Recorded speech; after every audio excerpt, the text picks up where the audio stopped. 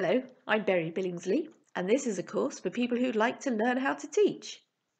Perhaps you're thinking of a career in teaching.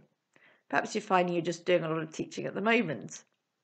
This course would also be for you if you want a new perspective on your own studies. It'll give you a different way of thinking about some of the subjects that you studied at school, maybe fill in some gaps for you.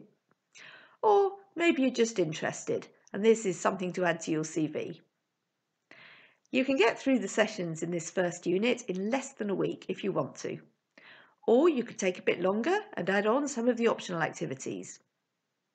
With each of the sessions, we'll ask you to design a lesson that you could teach a younger student. If you happen to have a younger student in your family who you want to practice with, terrific. But if not, it doesn't matter, you can plan a session anyway, and we teachers plan an enormous number of sessions in our teacher training. With each of the sessions, there's also a quick survey. The survey is a lesson planning tool. It'll help you to think about the things that you will need to teach your lesson. What resources, for example, you've got that you could use. If you're happy to share the data with us, then that data from your survey will also help us to design more effective sessions for the future.